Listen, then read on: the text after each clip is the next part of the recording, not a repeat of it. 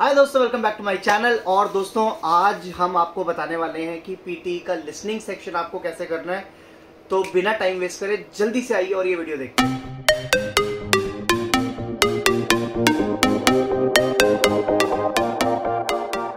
तो दोस्तों अब मैं आपको जल्दी से लिसनिंग पार्ट में लेके चलता हूँ पीटी के। और लिसनिंग पार्ट में दोस्तों मैं आपको बताता हूँ क्या करना है। सबसे पहले आपको यहाँ पे आके गुरुली से लॉगिन करना है इसमें। तो अगर आपने आईडी बना रखी है इसमें तो आप लॉगिन कर दो, अदरवाइज आपको साइन अप करना पड़ेगा। बट मैंने आईडी बनाई हुई है तो मैं लॉगिन करूंगा। और लॉगिन करने के बाद यहाँ पे अपना ईमेल आईडी पासवर्ड डाल के इसको लॉगिन करना है और आपका ऐसा इंटरफेस आएगा। तो दोस्तों अब मैं आपको सबसे पहले दिखाता हूँ कि लिसनिंग में क्या क्या सेक्शंस होते हैं। तो अभी हम मॉक टेस्ट खोल लेते हैं दोस्तों, और ये सैम्पल मॉक टेस्ट है। और हम ले लेते हैं इसमें ये वाला ले लेते हैं दोस्तों, टेस्ट नंबर 14। अब हम इसके लिसनिंग में आ जाते हैं और लिसनिंग में हम देखते हैं दोस्तों, तो इसमें सेक्शंस हैं summarise spoken text, multiple choice multiple answer, fill in the blanks, highlight correct summary, multiple choice single answer, select missing word, highlight incorrect words, right from dictation. तो दोस्तों ये सारे इसके सेक्शंस हैं। अब हम आपको एक एक करके इनके बारे में ब्रीफ करेंगे। अब इसको मैं डिटेल्स में बताऊंगी। यहाँ पे क्वेश्चन वाइज में जाके यहाँ पे हमें मतलब हर मॉड्यूल के वो मिल जाते हैं प्रैक्टिस के लिए। तो ये लिसनिंग मॉड्यूल में हम सबसे पहले करेंगे समराइज स्पोकन टेक्स्ट। तो इसमें एक ऑडियो चलती है पहले। तो आइए दोस्तों पहले अब हम ये वाला क्वेश्चन लेते हैं। इसमें आपको एक लेक्चर सुनाई देगा जिसमें आपको 10 मिनट्स के अंदर अंदर एक टाइम स्ट्रक्चर रेडी करना है। आपको कीवर्ड्स नोट्स करने पड़ेंगे साथ साथ लेक्चर के साथ साथ। Urban development is one of the main ways that human beings impact the earth. From the structures that we call home, to our schools, hospitals, workplaces, and the infrastructure that we travel on, our built world now accounts for a significant portion of all greenhouse gas emissions produced worldwide. From initiatives to make entire cities carbon neutral, to innovations in concrete manufacture and even smog-eating buildings, the construction industry is beginning to recognise its role and respond. But much more needs to be done, and at a faster rate. To make a real difference, we must reach beyond the construction sector and enable each and every one of us to better understand how our buildings are impacting the planet. Technology can play a key role here, particularly in the form of the digital twin systems that have supported other sectors for many years. Creating a digital replica of a physical building that actually behaves like the real structure and provides crucial information on real-life performance can enable us to better understand how our buildings are performing and simulate how they may perform in the future under a range of scenarios. Leveraging artificial intelligence and machine learning, these so-called digital twins can improve energy resilience, reduce operating costs, increase resource efficiency, and help to decarbonize our buildings. अब हमारा audio खत्म हो चुका है। तो अब हमने जो कीवर्ड्स अपने नोटबुक में नोट करे हैं, हम उसको स्ट्रक्चर के साथ इस टेम्पलेट के साथ लिखेंगे। और ये जो टेम्पलेट है दोस्तों, ये बहुत ही ज़्यादा इजी टेम्पलेट है। और इस टेम्पलेट का मैं पीडीएफ या वर्ड फाइल मैं डिस्क्रिप्शन में डाल दूंगा, तो आप वहाँ से भी इसको ले सकते हैं। और आपको टेम्पलेट में बस आपके जो कीवर्ड्स आपने लिखे हुए थे वो आपको बीच बीच में कुछ ऐड करने हैं और बस आपका ये बहुत ही अच्छा हो जाएगा। अब हमारा ये हो गया दोस्तों। अब हम इसको सबमिट कर देते हैं और सबमिट करने के बाद स्कोर देखते हैं। और यहाँ पे दोस्तों हमारे आए हैं 9.2 10 में से, जिसमें आप देख सकते हैं स्पेलिंग में हमारे 2 में से 2 हैं, स्ट्रक्चर में 2 में से 2 हैं, ग्रामर में 2 में से 2 हैं, वोकैबुलरी में 2 में से 2 हैं और कंटेंट में हमारे 1.2 हैं 2 में से। तो जो हमारे नंबर कटे वो से हमारे कंटेंट के नंबर कटे हैं। और बाकी अगर आपके पास सोचो, अगर आपके पास कंटेंट ना भी हो तो आप ग्रामर, स्पेलिंग और वोकैबुलरी और स्ट्रक्चर से ही आप इतने सारे मतलब मार्क्स ले सकते हो। और अगर आप कंटेंट के पूरे हटा भी दो तो भी आपके पास एटलीस्ट 10 में से 8 नंबर तो आपको बिना कंटेंट के आ जाएंगे। और इसका टेम्पलेट कुछ ऐसा है दोस्तों। सबसे पहले आपको लिखना है दी lecture provided the information about, और फिर जो भी उसमें आपको लेक्चर में आपको सुनाई दे रहा है कि उसने क्या किस टॉपिक में बात करी है तो आप वो लिख दो। तो आपका ये ऐसे होगा दी lecture provided the information about, जो भी आपका टॉपिक आप वहाँ से निकालते हो। उसके बाद आपको लिखना है firstly the speaker gave stress on, फिर जो भी आप वहाँ पे आप कीवर्ड्स आपने जो नोट करे हैं वो लिखना है। उसके बाद secondly he mentioned information about, उसके बाद आपने जो कीवर्ड्स नोट किए हुए हैं आपको वो लिखने हैं। उसके बाद आपको फिर से लिखना है more over he emphasised on, फिर जो भी आपने कीवर्ड्स लिखे हुए हैं एक दो वो लिख दो। फिर आपको ये लिखना है further more he highlighted on, फिर जो आपने कीवर्ड्स लिखे हुए हैं वो डाल दो। उसके बाद आपको लिखना है ही ऑल्सो टॉक्ड अबाउट, जो भी उसने कीवर्ड्स लिखे हुए हैं वो डाल दो। फिर लास्ट में आपको बोलना है लास्टली ही डिस्कस्ड डैश डैश, मतलब जो भी वहाँ पे उसने बोला हुआ है। उसके बाद आपको लास्ट में लिखना है overall the lecture was very informative, ये आपको जरूर लिखना है दोस्तों, इसके आपको काफ़ी अच्छे नंबर मिलेंगे। और दोस्तों इस चीज़ का ज़रूर ध्यान रखना कि अगर आप टेम्पलेट का रट्टा मार रहे हो तो इसमें ही और शी दोनों आ सकता है। अगर वो लड़का बोल रहा है लेक्चर तो आपको ही मेंशन करना है सब जगह, अगर कोई लड़की बोल रही है लेक्चर, लड़की की आवाज़ है तो आपको शी मेंशन करना है इस जगह।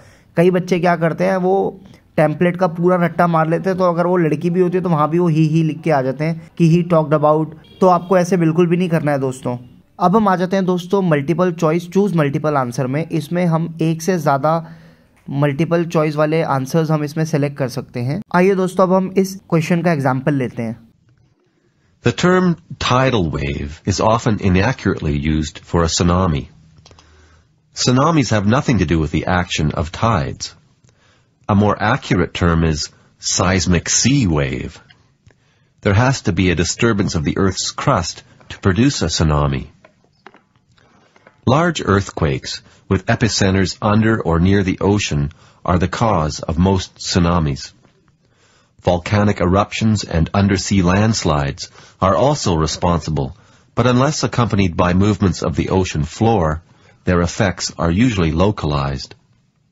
Possibly this was true about the eruption of Krakatoa in 1883. A tsunami was responsible for most of the deaths caused by Krakatoa, yet this tsunami did not sink any ships.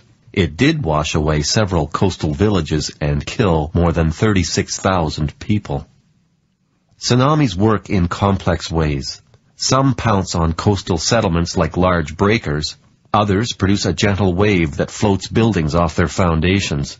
But then a violent backwash may sweep buildings and people out to sea. The tsunami that wrecked Hilo, Hawaii in 1946 was so forceful it folded parking meters. It caused needless deaths when people returned to save their belongings and got caught between waves. The deeper the water, the lower the tsunami and the faster it moves. In the open ocean, it travels at about 700 kilometers per hour, but being sometimes no more than a meter in height, a tsunami often passes a ship unnoticed. This is what happened in 1896 during a catastrophic tsunami in Japan, which was the result of an undersea earthquake. Thousands of people were drowned on shore, while fishermen far out at sea didn't notice the waves passing beneath their boats. But when they went home, they found their villages destroyed.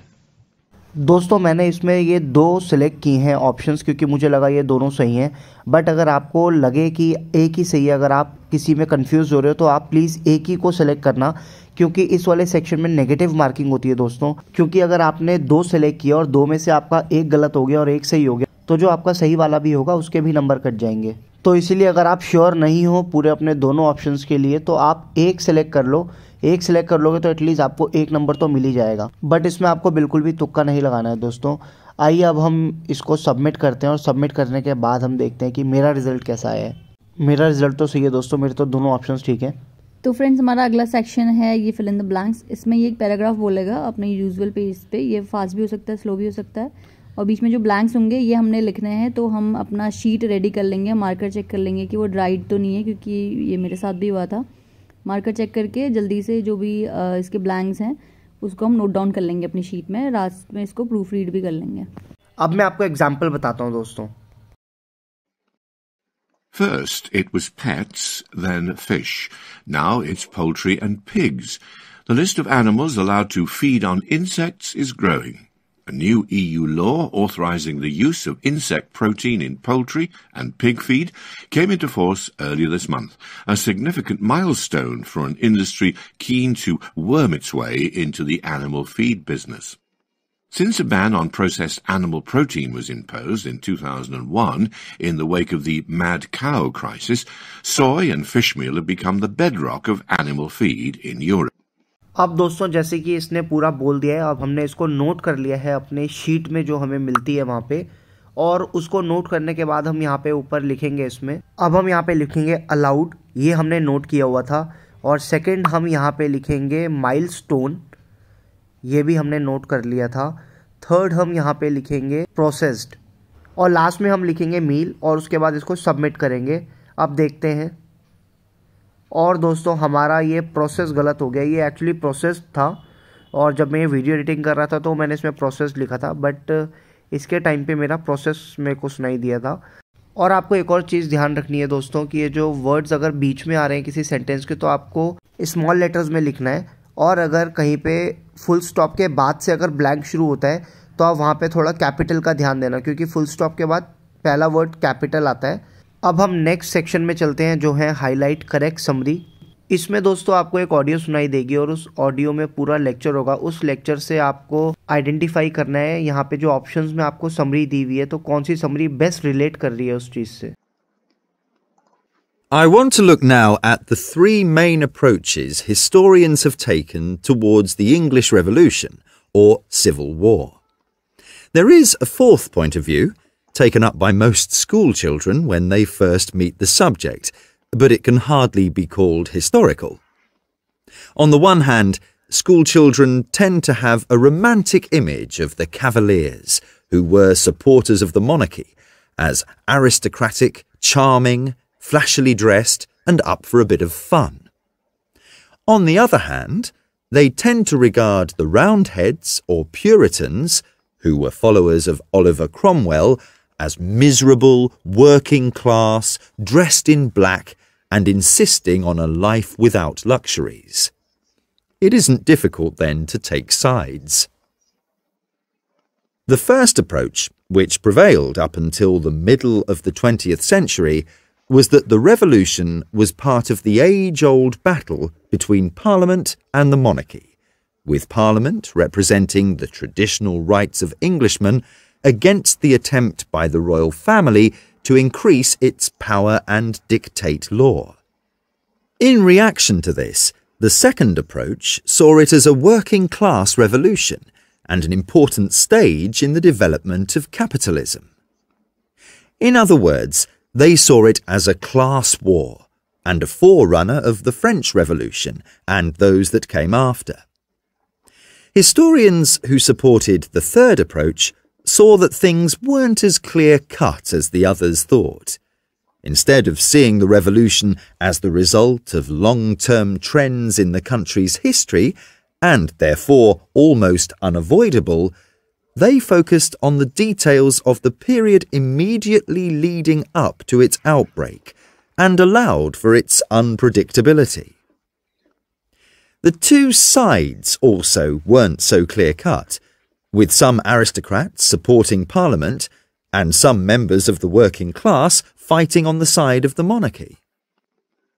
तो मेरे हिसाब से दोस्तों पहला वाला answer यही होगा, जो पहली समरी है इसमें बेस्ट रिलेट कर रही है। अब मैं एक बार इसको चेक करता हूँ, सबमिट करता हूँ और देखता हूँ। तो हाँ दोस्तों ये एकदम ठीक है मेरा। अब हम चलते हैं दोस्तों नेक्स्ट सेक्शन में, ये है multiple choice choose single answer.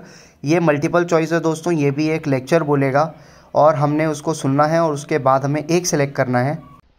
Okay, now let's talk about handball violations. I bet you all know that you aren't supposed to use your hands when you play soccer. It is called a handball violation. You cannot touch any part of the ball with your hands unless you are the goalkeeper. Only the goalkeeper can touch the ball with his hands. A handball violation includes using any part of the body from the fingers to the shoulders. Until here, this is all you know. Now, I want to ask you some questions. First, picture this situation. In the middle of a game, a player kicks the ball, and the ball touches the hand of the opposite team player. But he didn't touch it intentionally. Now, is it a handball violation? I want you to think about it. Here goes another question. What if the kicker did that intentionally? Is it a handball violation? अब इसका answer check करते हैं दोस्तों, submit करते हैं हम। और हाँ, मेरा ये वाला भी एकदम ठीक हो गया है। तो इसमें दोस्तों आपको सिलेक्ट करना ही है, क्योंकि इसमें नेगेटिव मार्किंग नहीं है। अगर आपको नहीं भी पता तो भी आप तुक्का लगा सकते हो। तो नेक्स्ट सेक्शन है सिलेक्ट मिसिंग वर्ड। इसमें आपको एक रिकॉर्डिंग दी जाएगी जिसके लास्ट में वो लोग बीप कर देंगे और आपको वो मिसिंग वर्ड सिलेक्ट करना है। तो इसका एग्जांपल मैं आपको दिखाती हूँ। The word science comes from a Latin verb meaning to know. Science is a way of knowing. It emerges from our curiosity about ourselves and our world. Striving to understand is one of our basic drives. Who are scientists? Scientists are people who ask questions about nature and who believe that these questions can be answered. Scientists are explorers who are passionate about. तो दोस्तों ये जो beep बजी है, अब इसके बाद हमें ये चारों ऑप्शन में से एक ऑप्शन चूज़ करना है। तो आइए अब हम इसको सिलेक्ट करते हैं और उसके बाद देखते हैं कि राइट आंसर क्या था। और दोस्तों हमारा आंसर तो सही आया, डिस्कवरी। अब इसकी ट्रिक क्या है वो आपको चिंकी बताएगी। तो इसमें आप ये टेक्निक यूज़ कर सकते हो, एलिमिनेशन टेक्निक, कि मैथ्स तो होगा ही नहीं इसका आंसर, क्योंकि इसमें साइंस की बात हो रही है, और स्पेस भी नहीं होगा, ह्यूमैनिटी भी नहीं होगा। आपको मतलब साइंस में डिस्कवरी वगैरह ये सब चीज़ें ही होती हैं, तो ऐसे भी आप लोग इसको कर सकते हो। अब नेक्स्ट है हाईलाइट इनकरेक्ट वर्ड। ये मेरा फेवरेट है क्योंकि ये बहुत ईजी होता है। इसमें बस आपको एक ऑडियो सुननी है और साथ में इनकरेक्ट वर्ड्स को हाईलाइट करना है। अब मैं इसका एग्जांपल आपको दिखाती हूँ। When I got into a cage with a Komodo dragon almost 10 years ago for a story, I had no idea that its skull was so special. Neither did scientists until now. But a report in the Journal of Anatomy reveals that the world's largest living lizard has a remarkable space frame skull. Space frame refers to a light, rigid structure with interlocking struts that can handle big loads. The shape of these skull bones and the arrangement of bones of different strengths is the key. The researchers employed a technique called finite element analysis, which is usually used to analyze trains or planes, but in this case it let them reverse engineer the Komodo to study the mechanical forces that the skull is subject to.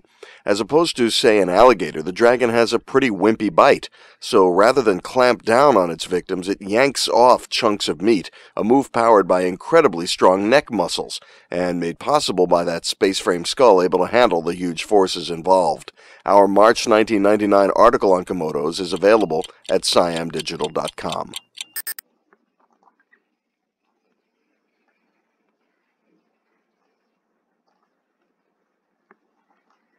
तो मेरे सारे answer ठीक है इसमें बस आपकी listening skill बहुत अच्छी होनी चाहिए, आपको एक्सेंट समझ आ जाए सारे।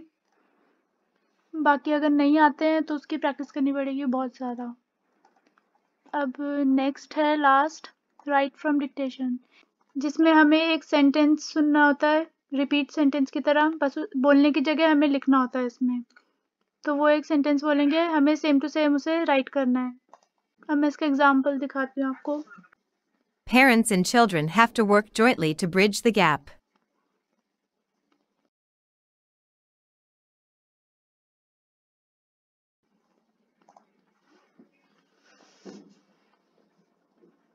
अब इसमें सबसे पहले तो ये फर्स्ट वर्ड तो हमेशा कैपिटल आएगा एंड लास्ट में हमेशा फुल स्टॉप लगाना है, और बाकी कोई भी नाउन वगैरह होंगे वो भी सब कैपिटल में आएंगे, इसका ध्यान देना है। और इसमें एक टेक्निक मैं यूज़ करती हूँ जो है इनिशियल टेक्निक, के वर्ड्स के जो इनिशियल है वो मैं पहले लिख लेती हूँ, जैसे PACH, तो मुझे याद रहेगा कि कौन से वर्ड से उसने कौन सा वर्ड बोला था, तो जिससे मुझे इजी हो जाता है और मार्क्स अच्छे आ जाते हैं। तो दोस्तों आई होप आपको ये वीडियो अच्छी लगी हो। अगर ये वीडियो अच्छी लगी हो, थोड़ी सी भी इन्फॉर्मेटिव लगी हो, तो प्लीज़ इस वीडियो को लाइक करना, अपने दोस्तों के साथ शेयर करना और मेरे चैनल को सब्सक्राइब करना। एंड आपके एग्ज़ाम के लिए wish you all the very best दोस्तों। आई होप आप प्रैक्टिस अच्छे से करो सो दैट आपका एग्ज़ाम अच्छा हो। और आज के लिए इतना ही दोस्तों, थैंक यू सो मच, जय हिंद।